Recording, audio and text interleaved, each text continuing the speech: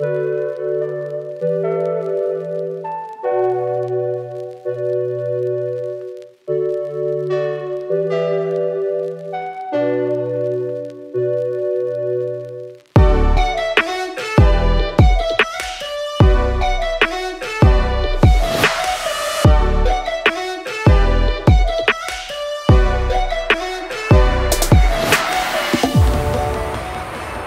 you might wonder where I am and those random shots of just driving around in the middle of nowhere.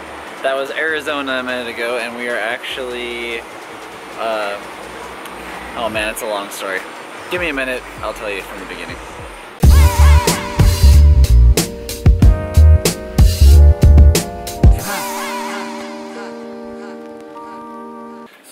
Oh, dude, that was one for the books.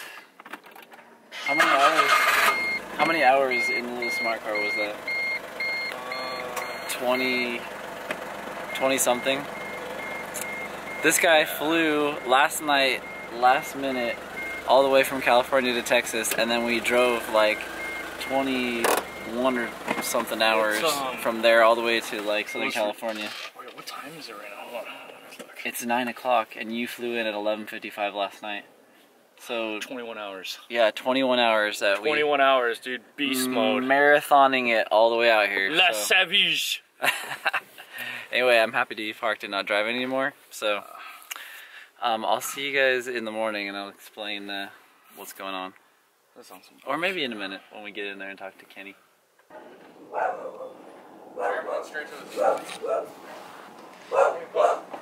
Hey! Hey! And on this episode of MTV Cribs, we have the house with the loud dogs. What's up, Kenny? Hey, dude, give me a hug. You gotta meet Mama Roach now.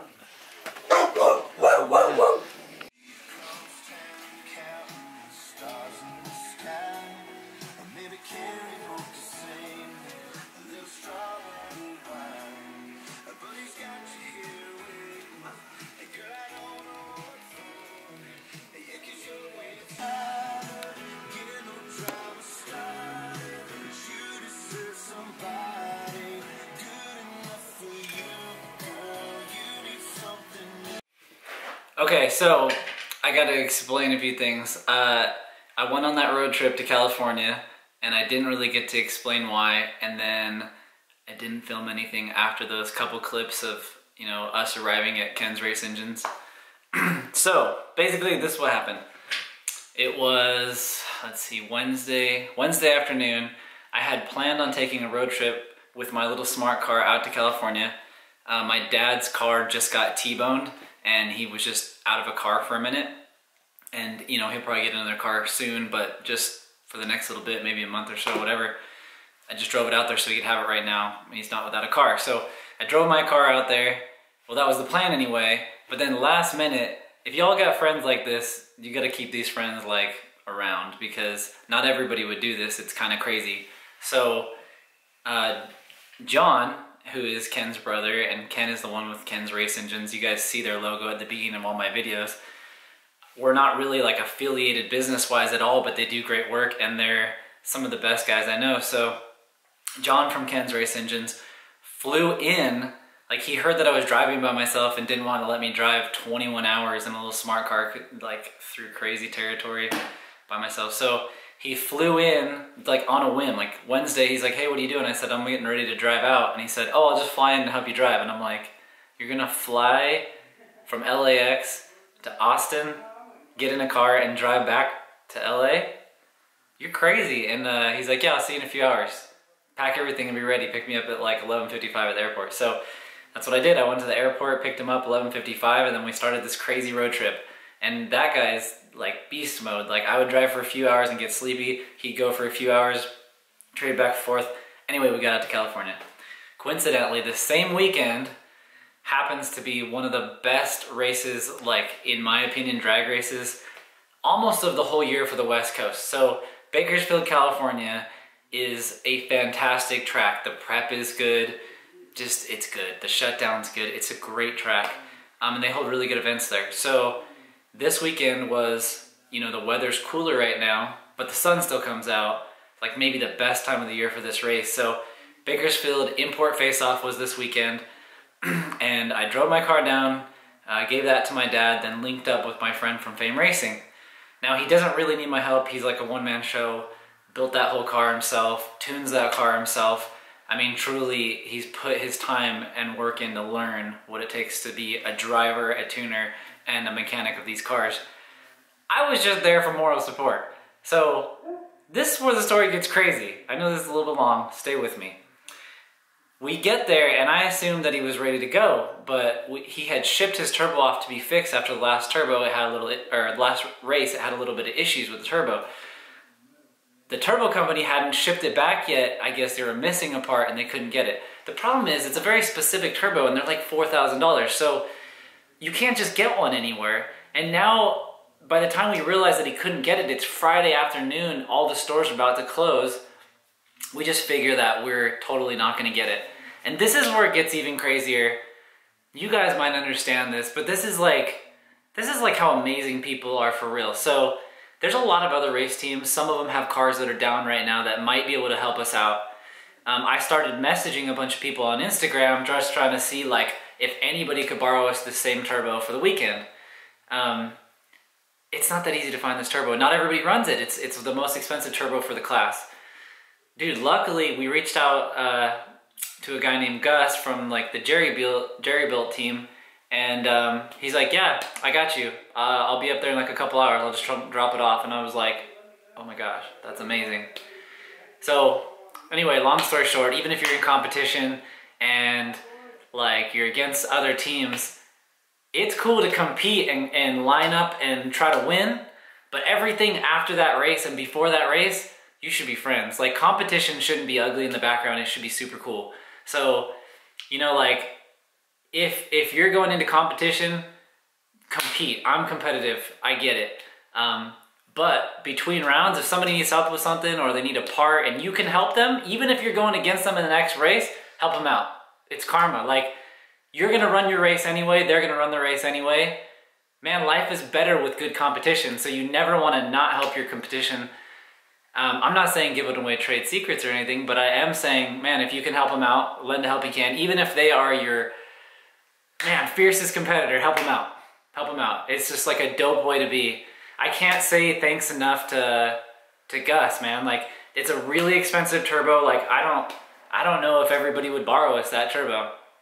So anyway, we got this turbo. We go to an event, and my friend from Fame Racing, Shannon, was really hoping, and he's been trying for the last couple events to get the car to just make a good solid pass, and he wanted to go 850 or faster. Dude, we knew the car had it in it. We pulled it off the trailer. He went and teched it in and got up to the line, and when he let that car go, man, I could hear it. It was ready. 8.43 at 175 miles an hour. Dude, that car was trucking. I'm gonna try to get a video clip. Like I said, I didn't video the rest of the weekend. Some of my friends are more private. I don't want to film their stuff if they're not comfortable with that. So vlogging, you know, not everybody's comfortable with vlogging. So I'm gonna try to get a clip of his car making a hit. And man, the coolest thing to see your friends succeed and help people. You know, I was just down there to help him, like anything I could, like whatever he needed, help him drive, pack, load the trailer, like anything, you know, like I'm just down to help. So super big thanks to Jari Built, and congratulations to Fame Racing. It's been like 4 years in the works, but that makes him at the top of the list for the fastest on the West Coast, like really close. Definitely in the, like, I think in the actual California cars, it puts him in the top 3. I'm not sure where he falls exactly. So anyway, that's basically what happened. And now I'm back in Austin, and I'm gonna help out Jari with his little project. I'll show you that next.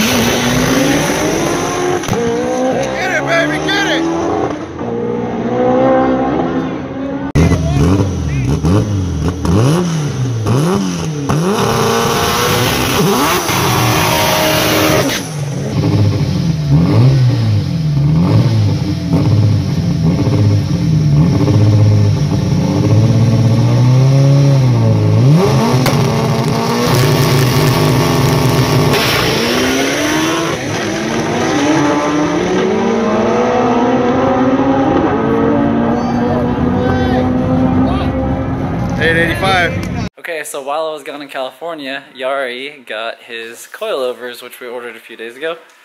Like a week ago now. And they're in this box. It's pretty exciting. He's been sort of rubbing on his tires for a week or two because the other suspension wasn't stiff enough to keep it up. So we're really hoping now that we throw these on and it will just go down the road nice. And we won't have so many bumpy issues. He's in there taking the rear ones out now. We're gonna hurry and throw these things on.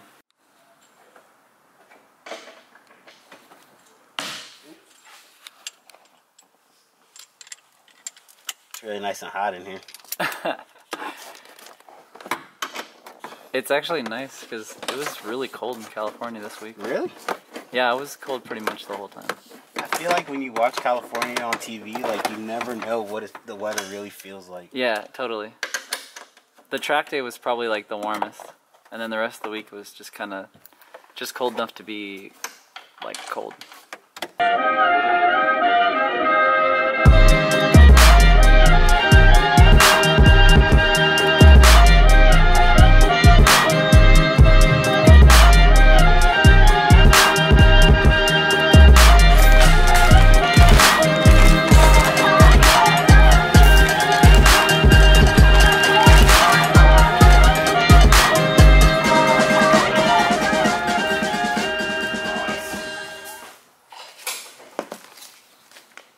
Pretty cool. They're super adjustable. They got a damper adjuster and their ride height and adjustable here and preload adjustable here. So should be pretty good. We got the stock rears out, so now we can put the new ones in.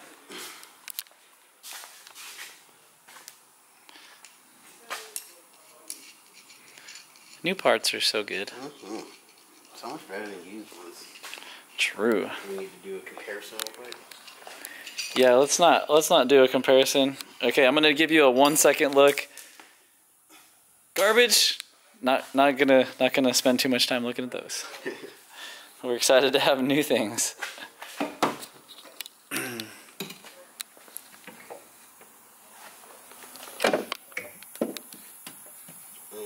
Should I do the top first or the bottom? It might be easier to do the top. So you have to get it like in the slot and then I can hold it. Can it twist or something? Yeah, I can twist. It can totally move however you like it.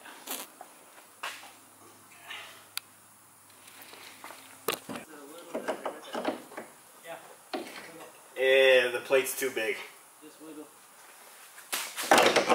It's not that it's too big. Okay, ready? That way. Wiggle a little. More. Yep. Keep going. Yep, almost.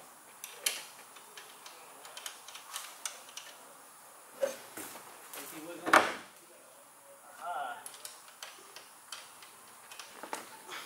He's going in to tighten these upper two bolts right here, but we're wondering if this plate is almost too big to fit in the area, so we're just hoping that it goes.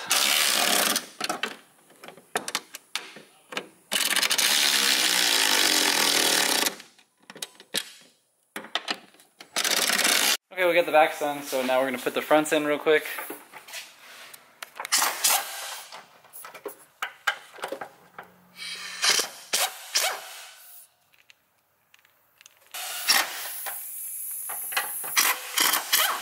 Can't really believe like what a affordable deal these are these days compared to how they used to be like always like $1,000, $800. That's how much the like name brand ones are going for.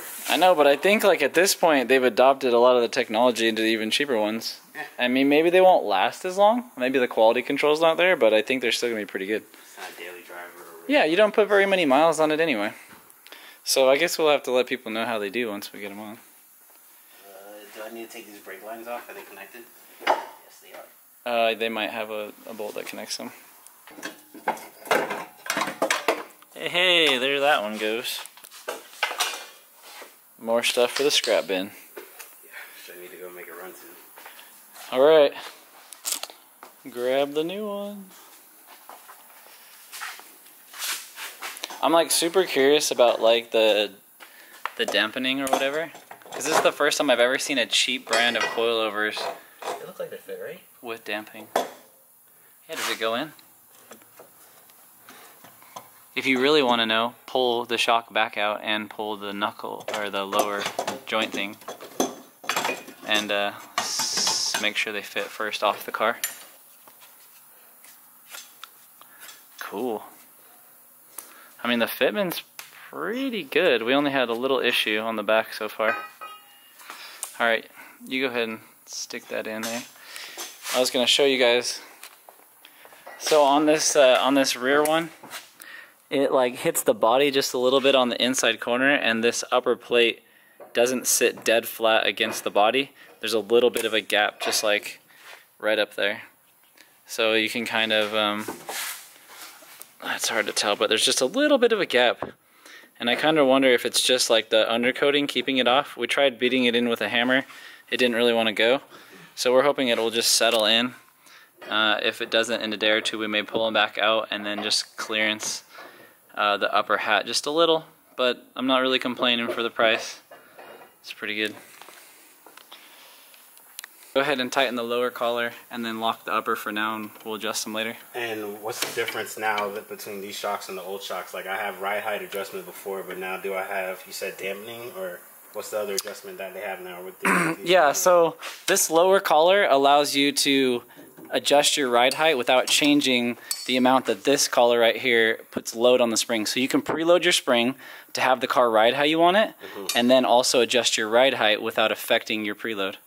So it can ride one way and ride lower high without messing up the way it rides. Perfect. And then in the top, that little adjuster that's on the actual shock itself, that adjuster adjusts the dampening on the actual shock valving itself. Oh, okay. So you can adjust the dampening on the shock, you can adjust ride height and preload separately, which is cool. That's normally something that was only found in the real expensive ones. This is the first time I've ever seen it in a, you know, affordable Price. You're gonna keep it like that, just call it I'll just call it affordable, affordable coilover. You can find the prices yourself. You can find them on the wonderful interwebs. So, yeah. Oh man, I can't wait to see if it rides good. I'm really excited. Not that I don't like sharing all the rubber from your tire with this fender here, but eventually we're not going to have much tire left. I say it's a template on what to cut out. Yeah? What, you're going to do fender flares? Yes. You're brave. From here to Oh, here would be great. it just hurts me thinking about cutting the body. Oh. Man, that thing is high. Look at the wheel gap though. It's still probably lower than stock though. It is probably still lower in stock, but we'll put it down. Yeah. Just see how it rides so we know which way to adjust it. Alright, man. See you tomorrow. See you tomorrow.